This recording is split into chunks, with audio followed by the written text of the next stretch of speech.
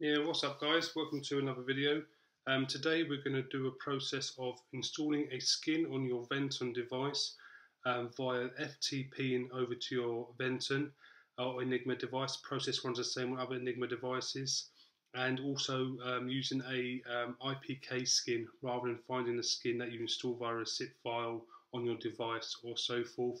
I'm going to show you a bit of both really, how you install, download an IPK, and also how to connect to your box. So this video runs through processes that you guys can relate to.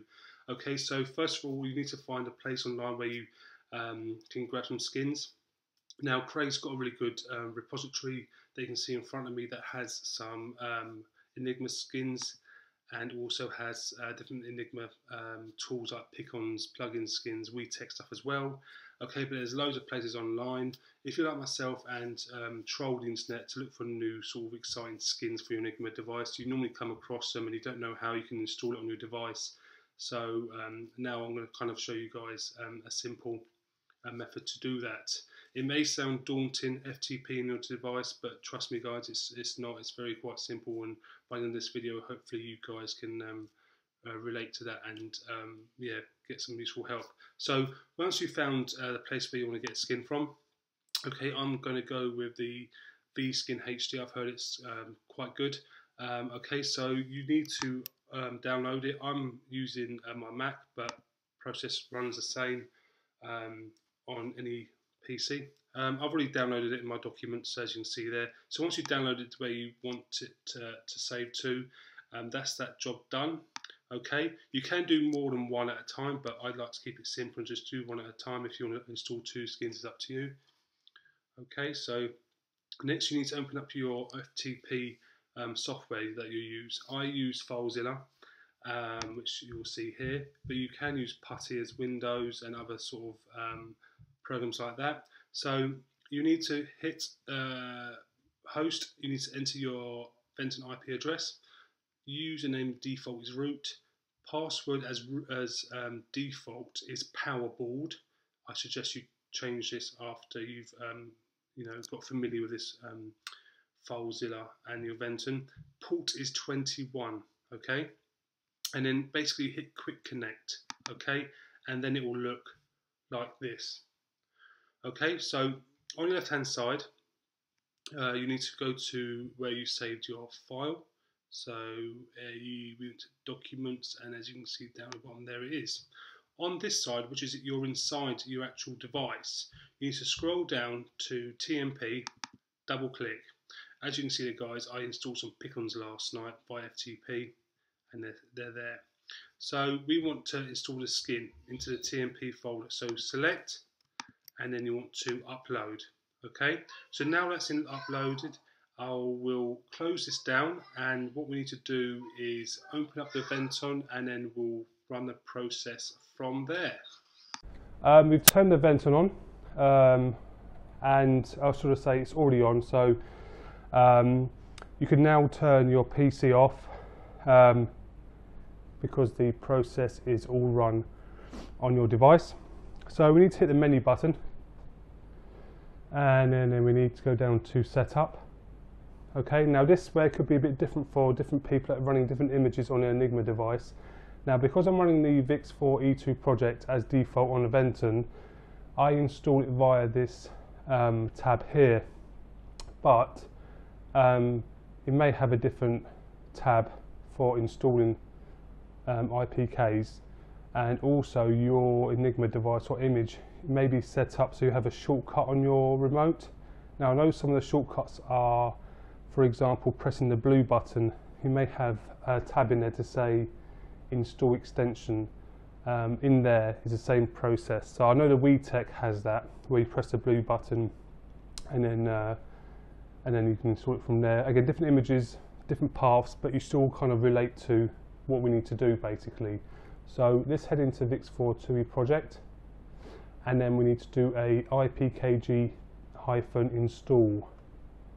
Okay, so now as you can see, the V-Skin HD that we've just FTP'd using FileZilla is sat there and ready to install.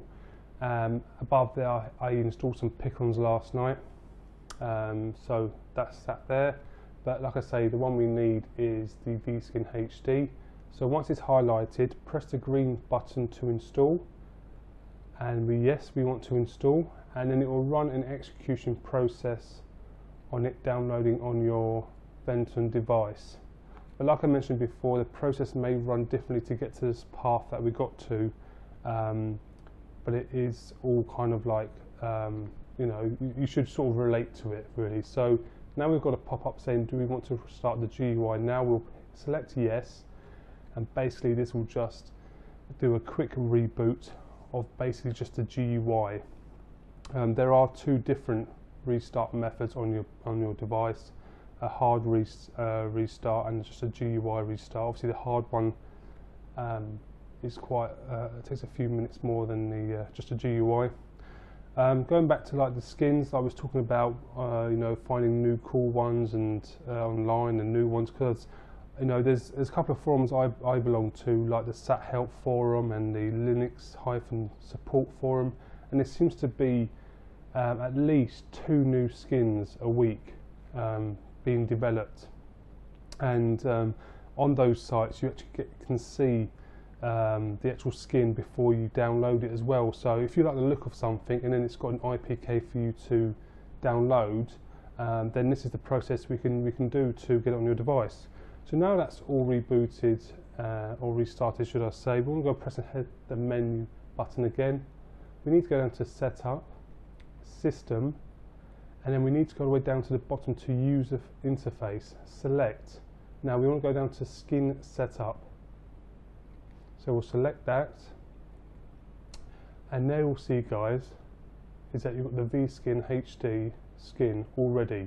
Okay, now as default, the red HD, which is a bit like the Virgin skin, and the blue skin, which is like the Sky skin, are already there as default. I've installed these other Sky skin, and like we've just seen in that process we've just done, I've installed the VSkin HD. Okay, so what we'll do is that we'll highlight it, and then we'll press the green button to save.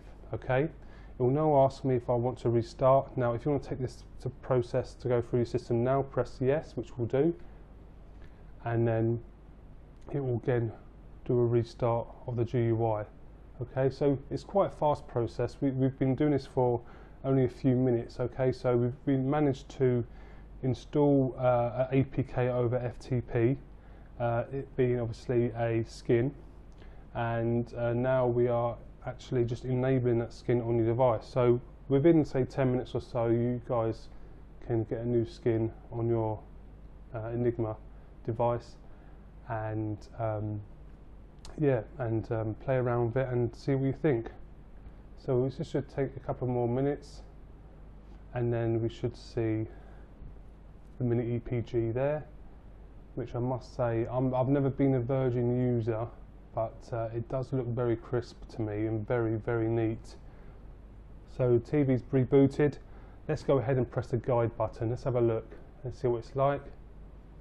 Okay, yeah, that looks kind of good to me. Yeah, that looks very crisp. Very crisp indeed. Okay. So let's go back to BBC One and let's have a look at the mini EPG. So press OK and then press OK again. There's a mini EPG. Okay. Yeah, very nice. Okay, so now we've got the Virgin skin, for example, on our device. Sorry. Press the menu button now. So say if you don't like that skin for whatever reason. Okay, we want to go back down to Setup. We want to go to System, and then we want to go down to User Interface. Go down to Skin Setup, and it's just an easy process of basically going and choosing back the skin you want to go back to. So let's go back to the Sky one, for example. Press yes again. So literally just a few clicks on your remote, and you can choose whatever skin you want. You can go from week to week and have different skins. A lot of people prefer the Sky skin because they can relate to it. But yeah, it's a very simple process. I'm doing this. The hard part of all this process is just basically finding the skin you like. You can install as many skins as you want to have in that user interface section. You can have 10, 11, 12, it doesn't matter, but you can only obviously run one at once. And obviously you want to keep up to date with the latest skins, so you don't want to sort of overcrowd that section with old skins. But then some of the old skins are some of the better skins to use. So we'll just wait for this to restart, which it has done now, and then it will start populating the picture, and then I'll just show you guys that it's all back to normal in the guide sections and in the main interface section. Okay, so we'll press guide, and then you see nothing's changed apart from the skin. So if any of you guys worrying about, oh, should I change skin but I may lose this and may lose that, don't worry about that. It's all basically a skin interface. So I hope you've enjoyed this video. Hopefully it's one of a few processes within this video that you can relate to and get you guys on the way, and I'll see you guys in the next video.